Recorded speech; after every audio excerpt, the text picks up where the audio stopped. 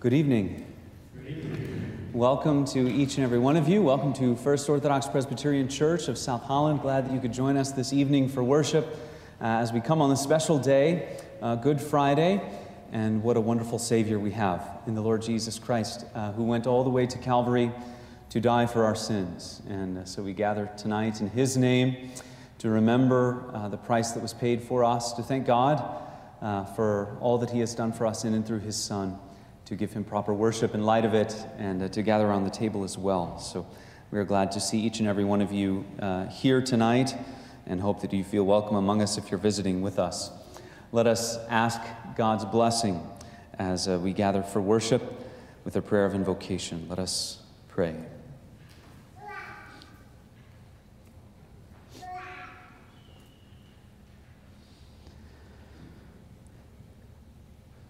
Great, holy, and mighty God, we gather this evening, a special night in which your people gather. We remember that the Lord Jesus Christ was crucified at the 6th hour, the Friday before the first day of resurrection.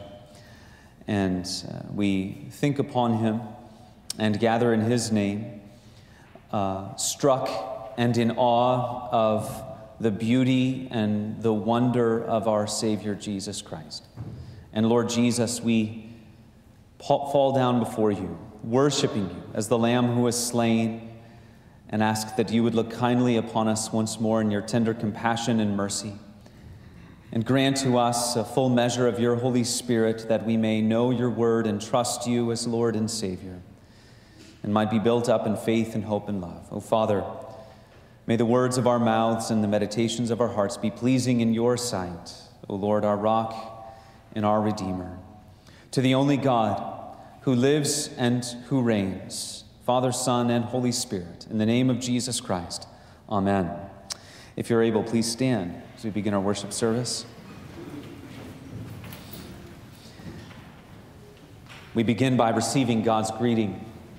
Grace to you and peace from God our Father and the Lord Jesus Christ, by the power and the operation of His Holy Spirit. Amen. A call to worship, responsive reading is printed in your bulletins from Revelation 5. Let's hear from God's word. Worthy is the Lamb who was slain to receive power and wealth and wisdom and might and honor and glory and blessing. To Him who sits on the throne and to the Lamb be blessing and honor and glory and might forever and ever. Amen. Remain standing as we sing number 350 in the blue hymnal, 350 in the Psalter hymnal, all four stanzas, When I Survey the Wondrous Cross.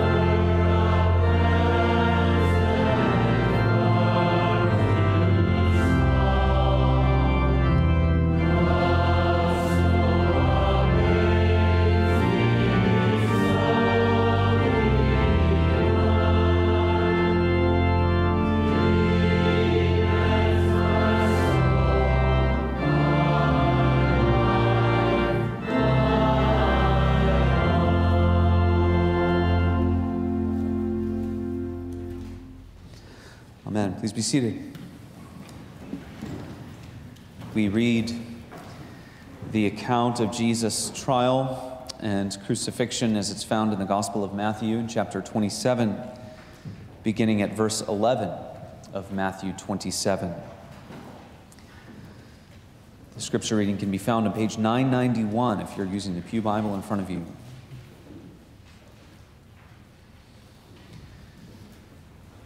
Let us hear from God's holy word. Let us hear of the sacrifice of our Savior.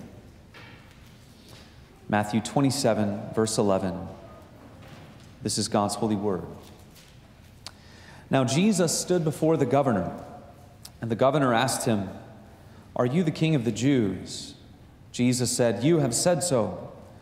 But when he was accused by the chief priests and elders, he gave no answer. Then Pilate said to him, "Do you not hear how many things they testify against you?" But he gave him no answer, not even to a single charge, so that the governor was greatly amazed. Now at the feast, the governor was accustomed to release for the crowd any one prisoner whom they wanted. And they had then a notorious prisoner called Barabbas. So when they had gathered, Pilate said to them, "Whom do you want me to release for you, Barabbas or Jesus, who is called Christ?" For he knew that it was out of envy that they had delivered him up. Besides, while he was sitting on the judgment seat, his wife sent word to him, "Have nothing to do with that righteous man, for I have suffered much because of him today in a dream." Now the chief priests and the elders persuaded the crowd to ask for Barabbas and destroy Jesus. The governor again said to them, "Which of the two do you want me to release for you?" And they said, "Barabbas." And Pilate said to them, "Then what shall I do with Jesus, who is called Christ?" They all said, "Let him be crucified." And he said, "Why? What evil has he done?" But they shouted all the more, "Let him be crucified." So when Pilate saw that he was gaining nothing, but rather that a riot was beginning, he took water and washed his hands before the crowd, saying, "I am innocent of this man's blood. See to it yourselves." And all the people answered, "His blood be on us and on our children." Then he released for them Barabbas, and having scourged Jesus, delivered him to be crucified. Then the soldiers of the governor took Jesus into the governor's headquarters, and they gathered the whole battalion before him. And they stripped him and put a scarlet robe on him, and twisting together a crown of thorns, they put it on his head, and put a reed in his right hand. And kneeling before him, they mocked him, saying, "Hail, King of the Jews!" And they spit on him, and took the reed and struck him on the head. And when they had mocked him, they stripped him of the robe and put his own clothes on him, and led him away to crucify him. As they went out, they found a man of Cyrene, Simon by name. They compelled this man to carry his cross. And when they came to a place called Golgotha, which means place of a skull, they offered him wine to drink, mixed with gall. But when he tasted it, he would not drink it. And when they had crucified him, they divided his garments among them by casting lots. Then they sat down and kept watch over him there. And over his head they put the charge against him, which read, "This is Jesus, the King of the Jews." Then two robbers were crucified with him, one on the right and one on the left. And those who passed by derided him, wagging their heads and saying, "You who would destroy the temple and rebuild it in 3 days, save yourself. If you are the Son of God, come down from the cross." So also the chief priests with the scribes and elders mocked him, saying, "He saved others, he cannot save himself. He is the King of Israel. Let him come down now from the cross, and we will believe in him. He trusts in God. Let God deliver him now, if he desires him. For he said, 'I am the Son of God.'" And the robbers who were crucified with him also reviled him in the same way. Now from the 6th hour there was darkness over all the land until the 9th hour. And about the 9th hour Jesus cried out with a loud voice, saying, "Eli, Eli, lema sabachthani," that is, my God, why have you forsaken me?" And some of the bystanders hearing it said, "This man is calling Elijah." And one of them at once ran and took a sponge, filled it with sour wine, and put it on a reed and gave it to him to drink. But the others said, "Wait, let us see whether Elijah will come to save him." And Jesus cried out again with a loud voice and yielded up his spirit. And behold, the curtain of the temple was torn in two from top to bottom, and the earth shook, and the rocks were split. The tombs also were opened, and many bodies of the saints who had fallen asleep were raised. And coming out of the tombs after his resurrection, they went into the holy city and appeared to many. When the centurion and those who were with him, keeping watch over Jesus, saw the earthquake and what took place, they were filled with awe and said, "Truly this was the Son of God." There were also many women there, looking on from a distance, who had followed Jesus from Galilee, ministering to him, among whom were Mary Magdalene, and Mary the mother of James, and Joseph, and the mother of the sons of Zebedee. The grass withers and the flower fades. God's word endures forever. May he add his blessing to its reading. Amen.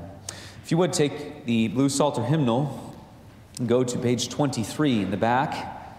The numbering starts over in the back section.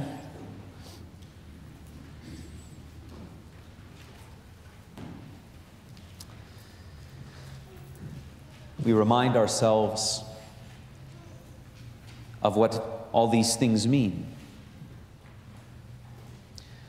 I'll read the questions of Lord's Day 16, and we can read the answers together in unison. Lord's Day 16 of the Heidelberg Catechism. Beloved, why did Christ have to go all the way to death? Because God's justice and truth demand it. Only the death of God's Son could pay for our sin. Why was he buried? His burial testifies that he really died. Since Christ has died for us, why do we still have to die? Our death does not pay the debt of our sins. Rather, it puts an end to our sinning and is our entrance into eternal life. What further advantage do we receive from Christ's sacrifice and death on the cross? Through Christ's death, our old selves are crucified, put to death, and buried with him, so that the evil desires of the flesh may no longer rule us, but that instead we may dedicate ourselves as an offering of gratitude to him. Why does the Creed add, he descended into hell? To assure me in times of personal crisis and temptation that Christ my Lord, by suffering unspeakable anguish, pain, and terror of soul, especially on the cross, but also earlier, has delivered me from the anguish and torment of hell. Great reminders of the work of our Savior. At this time, our choir will come and minister to us in song.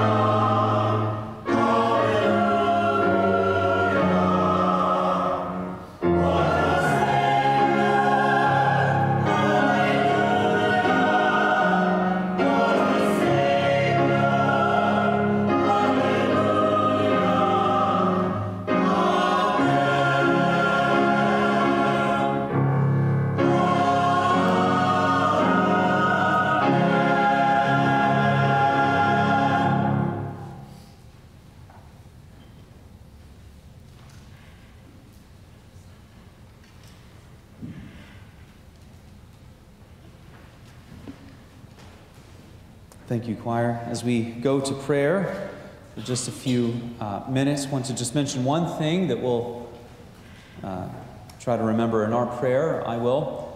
That there was a pretty bad accident here on South Park a couple of hours ago. Jennifer Boersma, our own Jennifer Boersma, was involved in that accident. So she was awake and cognizant and everything after the accident, but they did take her to the hospital. She thought maybe her arm was broken. Pretty bad accident right outside of the Ken's tax office down there, just south on South Park. So we want to pray for her and remember those involved too as we go to the Lord in prayer. So let's pray. Heavenly Father, we do come now to say that Jesus is a wonderful Savior. What a Savior, that in our place condemned he stood. And we have come to remember that tonight and to be reminded to commune with you through Jesus Christ and to leave here built up and assured of your love for us because of all that he has done. And Lord Jesus, we thank you for this price paid that we have just read in the gospel and have sung together and have heard sung for us.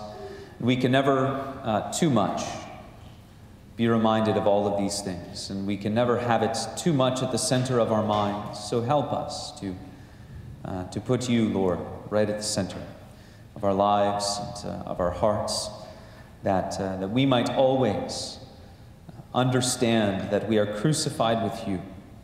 It's no longer we who live, but you live within us. And the life that we now live in the faith, the life that we now live in the body, we live by faith in you, O Lord Christ.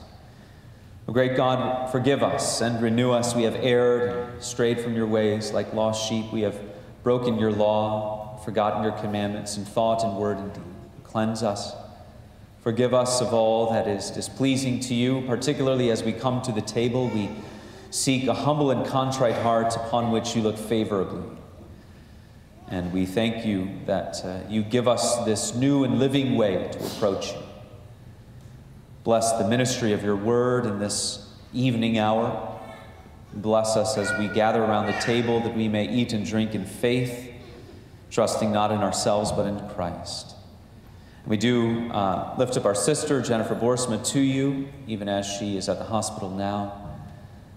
We thank you that she was awake and sitting up. We do pray that whatever they may find, that she might be able to have those difficulties dealt with. We know that their family has had much on their plate and in their minds in recent months and years. We thank you for the encouraging news of Laura recently, but we do give this situation into your hands and cause them to look to you even as they grow weary with the challenges of this life and this world.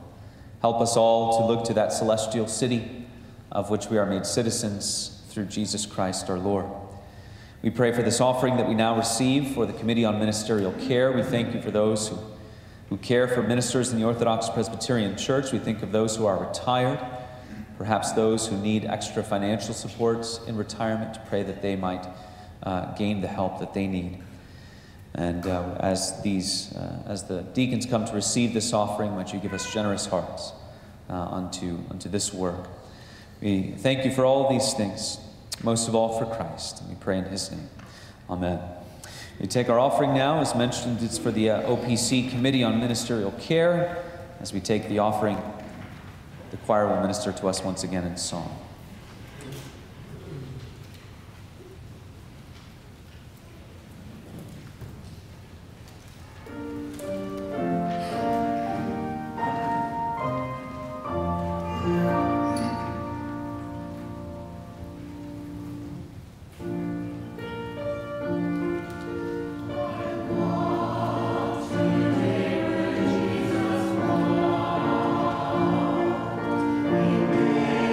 Jesus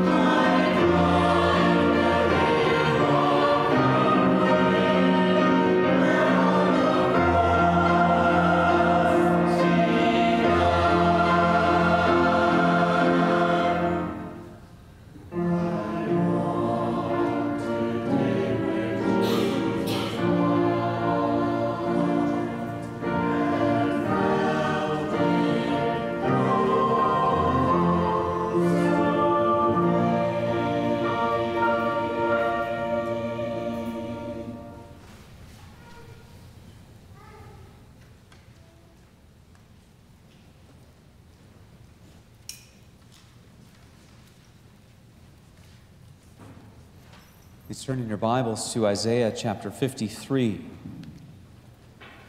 Isaiah 53. Our Old Testament reading is just one verse.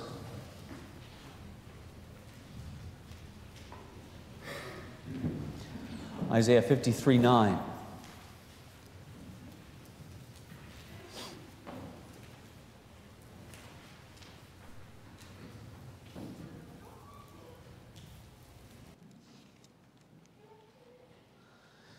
Isaiah 53, verse 9,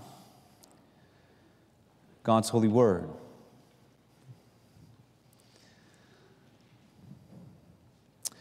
And they made his grave with the wicked, and with a rich man in his death, although he had done no violence, and there was no deceit in his mouth. Amen. Then turning to the Gospel of Matthew, chapter 27. Chapter 27 of Matthew, verses 57 through 66.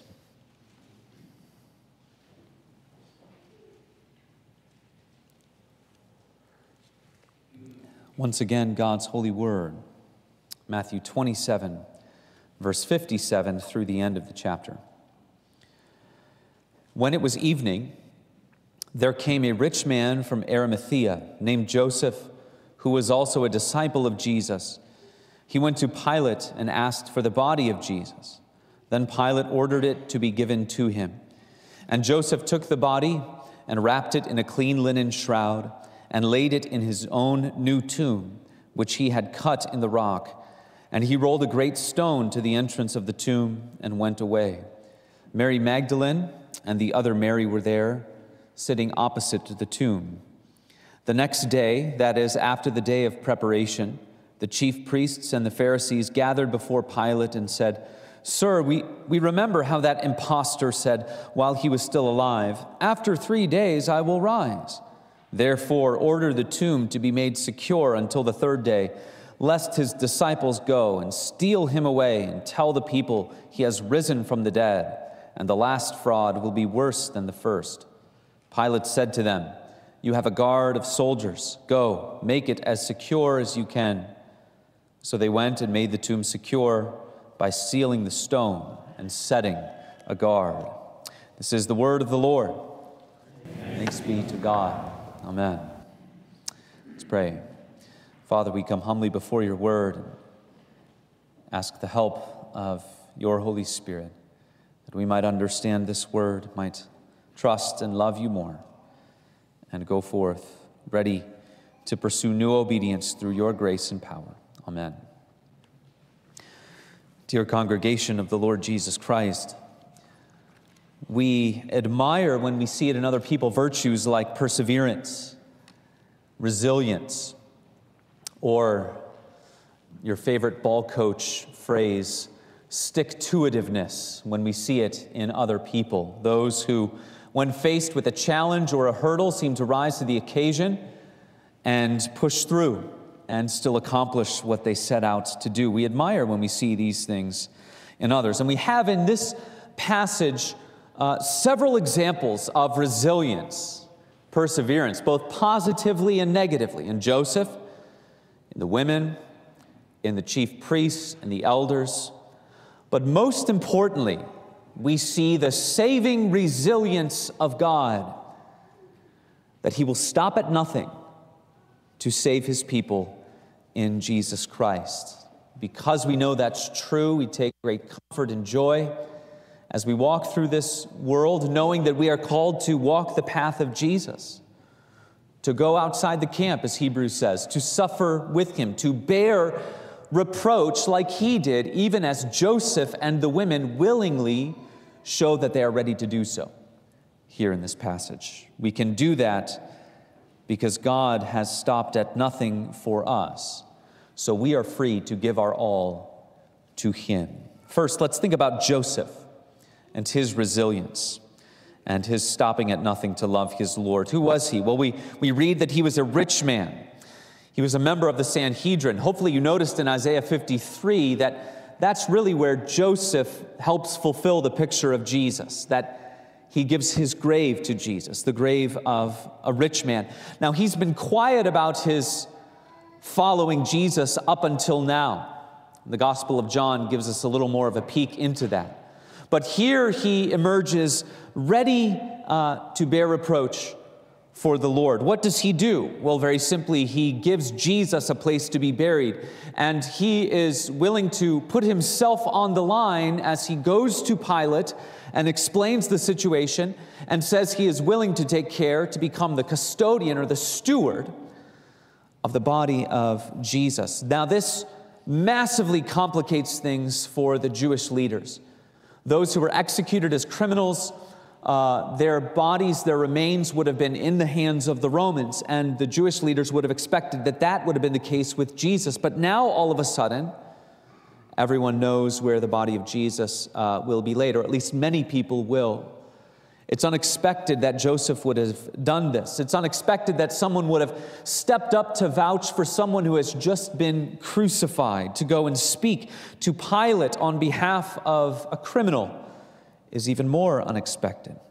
It's unexpected because someone who is condemned and executed as a criminal must be buried alone. His grave cannot be shared, and these kinds of expensive graves that Joseph donates to Jesus, to the body of Jesus, would have been something that likely would have been shared by many people in Joseph's family, not just himself, but others as well. And so we read that this is a new grave and very expensive. It's close to Jerusalem. It's kind of a prime spot where someone would have been buried, and this would have been something that only the wealthy could have afforded. He steps forward as a member of the Sanhedrin, and that probably was very significant to Pilate as he sees someone come forward from that judicial body that has sought to condemn Jesus to death. Pilate would have noticed that. In other words, Joseph was prepared to face the hostility of his colleagues. He sided with the Christ. He gave him his own grave. In other words, he was courageous, he was brave, he was faithful, he was loving, he was devoted. All of those things. He stops at nothing to serve Jesus in this way, to honor him in this way. Why? Why does he do it? Something brings Joseph of Arimathea forward. Something compels him to come out of the darkness in his following Jesus into the light of day and say, yes, I belong to him. Yes, I followed him. Yes, I loved him. And surely it can be nothing short of the stunning, captivating, wonderful resolve that he had seen in Jesus as Jesus suffered. He beheld Jesus on the cross, and it changed him. It changed Joseph. Seeing Jesus on the cross changed him. He comes forward and is willing to bear reproach for the name of Jesus. He gives up his grave, which is such a beautiful picture. He gives something which was meant for him. It had been set aside for him. And he gives all of it to Jesus. Remember, in his mind, it will only be Jesus who is laid to rest there. And he gives all of it to Jesus, that which would have been served to, or that would have been to serve him in his death, which is such a wonderful picture, a spiritual parallel, which allows us to connect the dots and say, that which belongs to us, not only in our death, but in our life, if we live like Joseph lives, we come to give all unto Jesus. We dedicate it all to him, just as he dedicates all to the Lord. As the cross changes Joseph of Arimathea, so the cross must change us, brothers and sisters. What did we sing tonight? Were the whole realm of nature mine, that were a present, or that were an offering far too small. If I had everything in this world, it still would not be enough to give. And yet love so amazing, so divine, demands my soul and my life and my all. Has the cross changed you? And does it bring you out of the dark into the light, just like it did for Joseph, to say, yes, I follow him. Yes, I love him. Yes, I serve him. Joseph had so little compared to what we have in terms of guarantee of salvation, of hope, of eternal life. All of that was hanging in the balance here in these hours, the 40 hours between Jesus' death and then his being raised to new life. Isn't it true that we have so much more to hang our hat on, knowing about the resurrection, knowing about the eternal life that Jesus gives? Has the cross changed us the way it changed him? Secondly, the women, Mary Magdalene and the other Mary, they are sitting at the tomb. Why? Well, it's a posture of mourning. They are mourning the loss of Jesus. Moreover, they are unwilling to be anywhere where Jesus' body is not. Remember, these are the women who sat at the cross and were watching it all unfold, even as the inner disciples, the 12, the 11, have fled. And there's some reports of John coming back to the cross in the Gospel of John when Jesus speaks to him from the cross. But generally, they're nowhere to be found. Yet here are these women. Just like Joseph, this is a risk. This brings them directly into the ire of the Jewish religious leaders. Yet here they are. Joseph stops at nothing to come into the light to serve Jesus. These women stop at nothing to be found close to him. They want to be close to the body of Jesus as they mourn, as they pray, as they ask God, what will happen now? Their presence also adds consistency and connects the narrative. There these women are at the cross as Jesus breathes his last. Here they are sitting to watch the burial as Jesus is placed in a new tomb. And they will be the first who are there at the tomb on Sunday. They will become the first witnesses of the resurrection. The tension that's created by their constant presence is heightened and can only be relieved when Jesus appears to them. They're constantly there, these women, Mary Magdalene, the other Mary, and it heightens the tension, pulls it tight. It can only be relieved on that Sunday morning when Matthew says, "Behold, Jesus comes to them." These women mourn because they can't understand this death. Death was an ever-present reality in that society.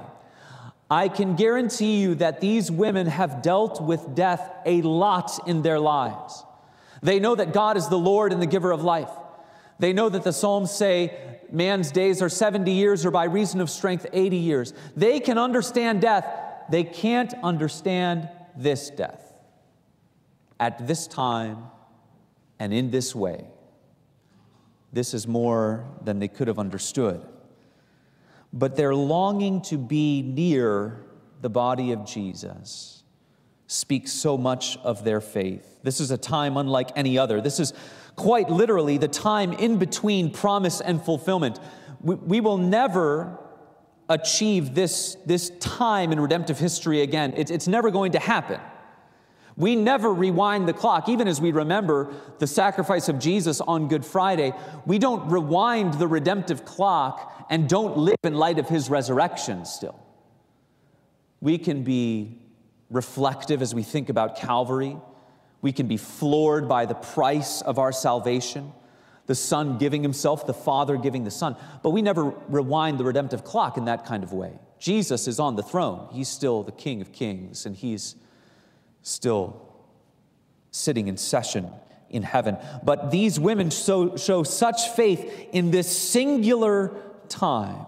And that tells us something about what they will feel as they behold the risen Christ on Sunday.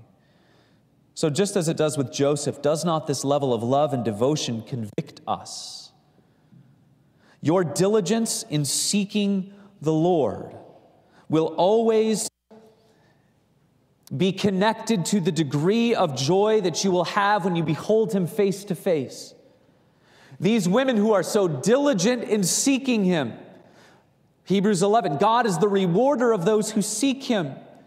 And when so much is unknown, doesn't it convict us?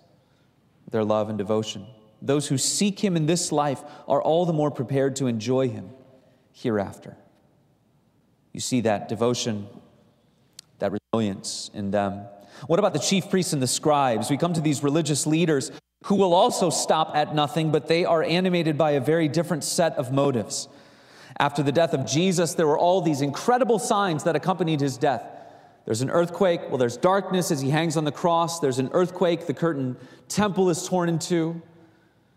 There are other historical sources. We don't know if they're true or not, but some of them mention that Saturday, as Jesus' body was in the grave, that some people were going to the tomb and waiting outside of it because there was so much curiosity around everything that had happened with this mysterious crucifixion. So it means that something needed to be done on this Saturday. Now think about the Gospel of Matthew. You who have been here the last 3.5 years that we've been going through this gospel, pretty amazing to think about, isn't it? We've been going through Matthew for 3.5 years. How many times has the Sabbath come up? And how many times have the Jewish religious leaders emphasized particularities about the regulations on the Sabbath? Many times. And now here we are on a Sabbath, and what do? They seemingly break their own regulations to go into the headquarters of Pilate to make sure that they address this situation. They'll stop at nothing, even if it means breaking their own Sabbath regulations, even if it means they will have to now hold back from observing the rest of the feast, it's the feast time, because they've entered the headquarters of a Gentile ruler. They break their own regulations in order to keep Jesus down. They go to the tomb, they obtain the guard. We read in Matthew, their main concern is the prediction of the third day. They must get to the third day, and then they think we can discredit anything after that. So they seal this massive stone. These stones would have been on a decline down into the opening of the tomb, so that if you wanted to get into the tomb after the fact, you probably would have needed several able-bodied men to push the stone back up the incline. They seal it with some kind of clay-like cement mixture, and they set the guards there. Pilate says, do everything that you think you know how to do. There seems to be some mockery in Pilate's response. You have a guard, do whatever you want, do whatever you think you can do. But as we read this with Christian eyes, how futile does it all seem? Their actions reveal their unbelief and their ignorance. Are their meager efforts anything in relation to what's going on? We're talking about eternally cosmic things going on that far outstrip their own efforts and purposes. Son of God, who has given himself to go all the way to death in order to defeat death. And so how futile does their clay mixture seem? How useless does their guard of soldiers seem in these moments? In many ways, it's parallel to the unbelief, the ignorance, and the futility of all of those who reject Christ today. Those who reject Christ, they don't understand what's going on, do they? They don't realize that eternity hangs in the balance as it comes to Jesus Christ. People who think that they captain their own ship, that they can write their own destiny, when there are cosmic forces beyond their comprehension, always at work. Eternity always in the balance. But the chief priests and the elders will stop at nothing in order to reject Jesus, the giver of life. So Joseph stops at nothing to serve Jesus. The women stop at nothing to love Jesus. The chief priests and elders stop at nothing to stop Jesus. Our triune Lord stops at nothing to save us. You talk about the futility of everything that you see here with what the chief priests and elders are doing. And there seems to be in the background of Matthew 27 and 28 the language of Psalm 2. That even in chapter 28, as the chief priests and the elders take counsel together, there's that connection of Psalm 22 where the kings of the earth take counsel together, rejecting God's dominion, rejecting God's rule, rejecting God's power and authority. And what does Psalm 2 say? The one who sits in the heavens laughs. He says, I have set my king on Zion. No matter what any earthly or heavenly or cosmic power outside of our triune Lord would want to do, God's decree never changes. His purposes are always accomplished, and what he wills is always completed. And so you see all of the machinations, all of the efforts seeking to stop him, and how futile does it all seem. Nothing will stop Jesus from being raised from the dead. And the burial here in Matthew 27 is thrusting our attention forward to that very event, isn't it? But if nothing will stop Jesus from being raised to the dead, brothers and sisters, being raised from the dead, brothers and sisters, then nothing will stop our triune God from saving those who trust in Jesus. Nothing will stop him from saving and preserving and glorifying those who trust in our Lord. John Calvin says this: "This is our acquittal. The guilt that held us liable for punishment has been transferred to the head of the Son of God. We must above all remember this substitution, lest we tremble and remain anxious throughout life as if God's righteous vengeance, which the Son of God has taken upon himself, still hung over us. If we wallow in fear and despair, acting as if wrath and judgment is still upon us, we're not rightly grasping all that Jesus has done for us. What will God not do for us who has given us his Son, as Romans 8 says? Is Jesus not able and willing to save all those who come to him, all of those who place their trust in him? As John Owen says, will Jesus not relieve us in all our distresses? Will he not do all for us that we need, so that we may be eternally saved? Will he not be our sanctuary? Do we have any reason to doubt his power? Those who come to him and doubt his power and willingness to save, Owen says, have not faith in them. Resilience, perseverance, these are virtues we admire. We see it in Joseph of Arimathea. We see it in the women. We see a measure of it by counterexample in these Jewish leaders. But if we can describe it in such a way, though our God never changes and though he is ever the same and everything proceeds from him perfectly just the way it always does, but if we can describe it in such a way, the saving resilience of our triune God, that nothing will stop him from saving those who trust in Jesus, and nothing could stop Jesus from being raised from the dead. May we look to this one, the Lord Jesus Christ, and may we take comfort in his willingness and power to save, and the God who keeps us by his grip for all of those who hide themselves in Christ. Hide yourself in the Savior. Look to him. Trust in his work on your behalf. And if you do so, you can be assured that your sins are forgiven and that you have eternal life in the name of the Father and the Son and the Holy Spirit. Amen. Let's pray. Oh, Father, we now ask your help as we come to the table and we give this time into your hands. And we thank you for the sacrifice of Christ, which we stand in awe of in these moments. In his name we pray. Amen. You can follow along as we read in the bulletin. The form is printed in your bulletin. Hear the words of institution in Matthew 26. Now, as they were eating, Jesus took bread, and after blessing it, broke it and gave it to the disciples and said, "Take, eat, this is my body." And he took a cup, and when he had given thanks, he gave it to them, saying, "Drink of it, all of you, for this is my blood of the covenant, which is poured out for many for the forgiveness of sins. I tell you, I will not drink again of this fruit of the vine until that day when I drink it new with you in my Father's kingdom." Our Lord Jesus Christ instituted the Lord's Supper as an ordinance to be observed by his church until he comes again. It is not a re-sacrificing of Christ, but is a remembrance of the once-for-all sacrifice of himself in his death for our sins. Nor is it a mere memorial to Christ's sacrifice. It is a means of grace by which God feeds us with the crucified, resurrected, exalted Christ. He does so by his Holy Spirit and through faith.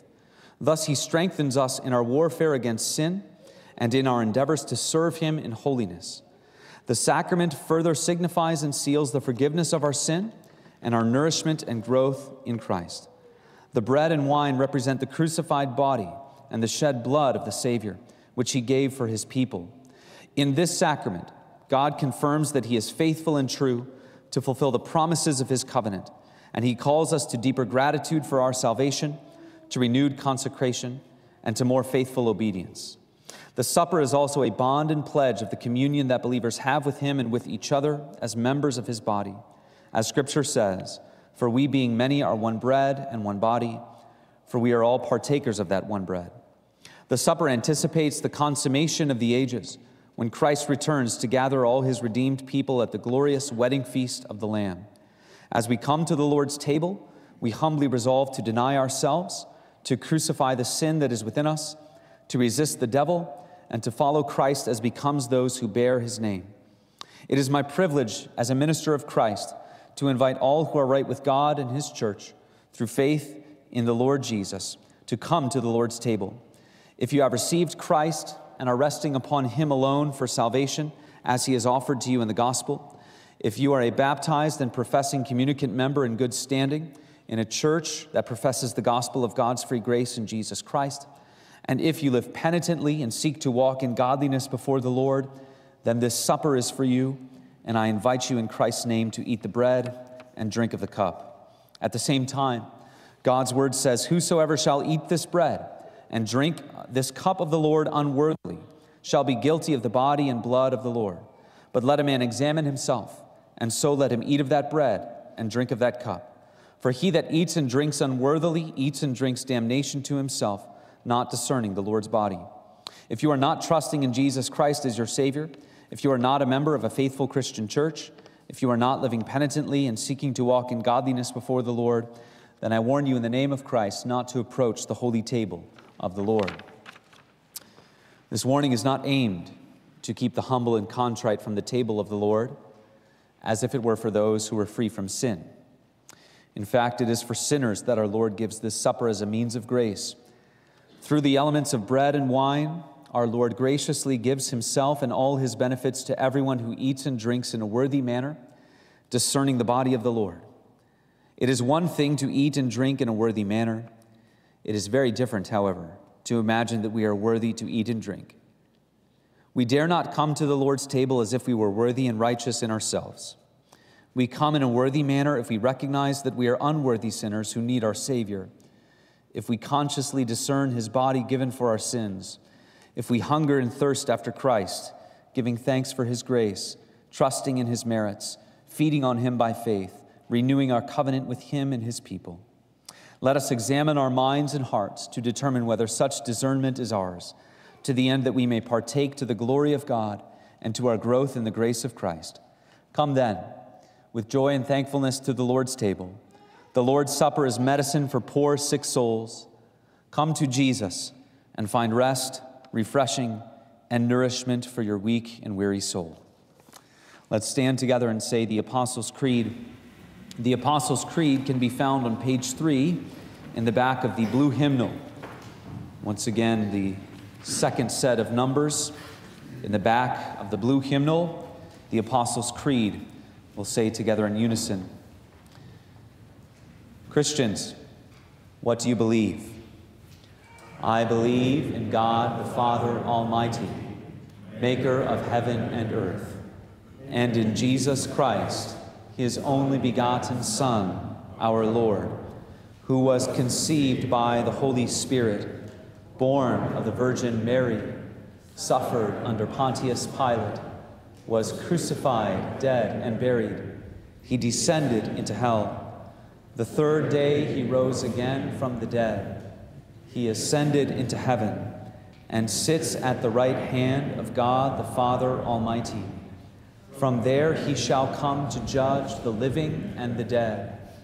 I believe in the Holy Spirit.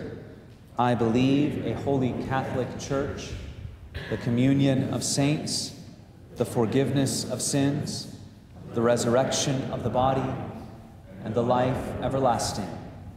Amen. Remain standing as we sing number 352, 352, the same hymnal. Alas, and did my Savior bleed.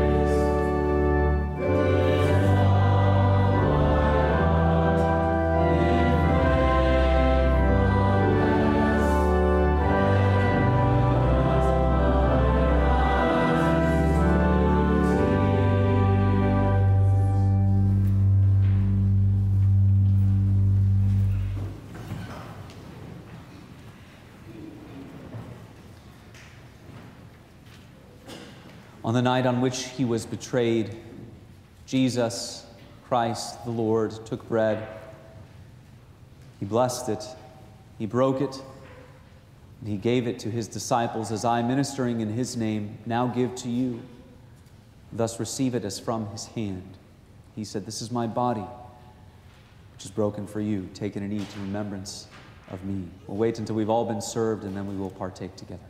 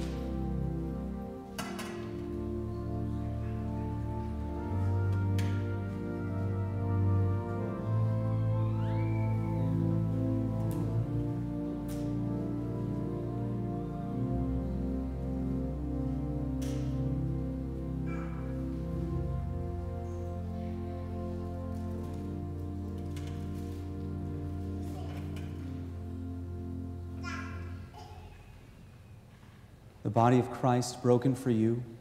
Take, eat, remember and believe that his body was broken, that you might be made righteous before God.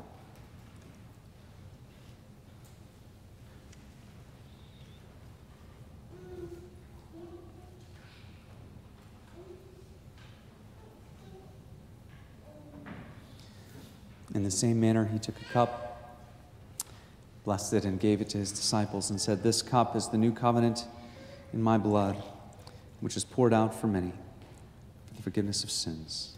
I give this to you in the name of Jesus Christ. Thus, receive it as from his hand." We'll wait until we've all been served, and then we'll partake together. The outer rings contain wine. The inner rings contain grape juice. Please take according to your conscience or preference.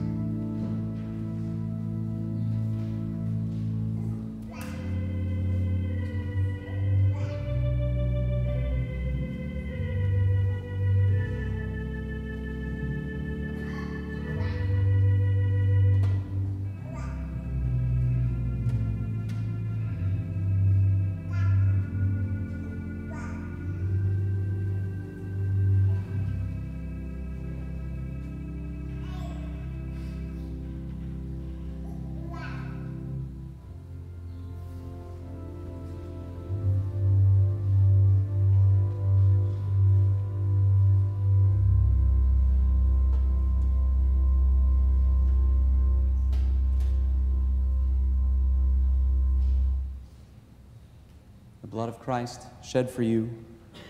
Take, drink, remember, and believe that his blood was shed for a full forgiveness of all your sins.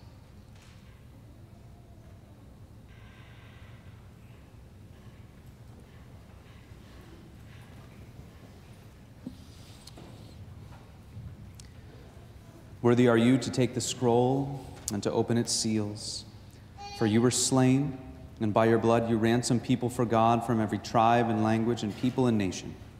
And you have made them a kingdom and priests to our God, and they shall reign on the earth.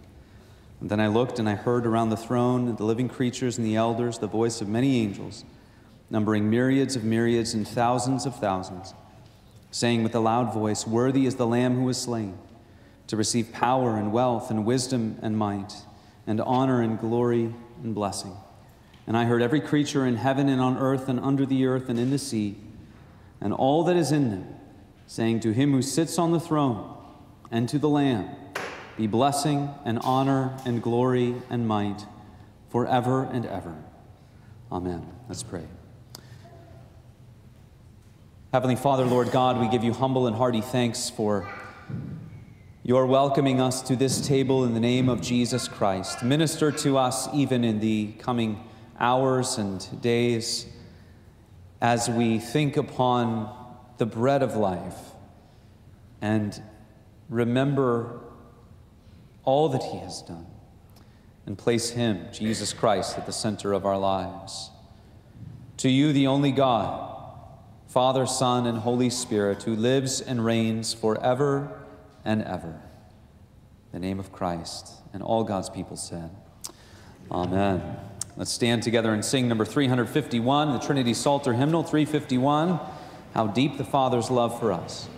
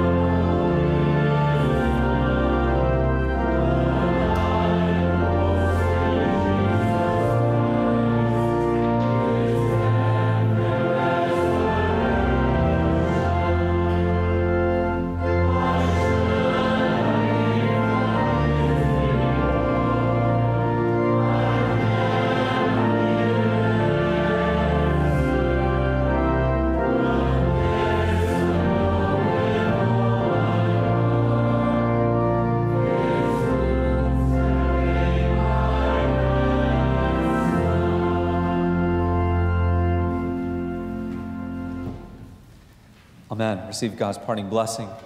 Now may the God of peace, who brought again from the dead our Lord Jesus, that great shepherd of the sheep, by the blood of the eternal covenant, equip you with everything good, that you may do his will, working in us that which is pleasing in his sight, through Jesus Christ our Lord, to whom be glory and honor forever and ever. Amen.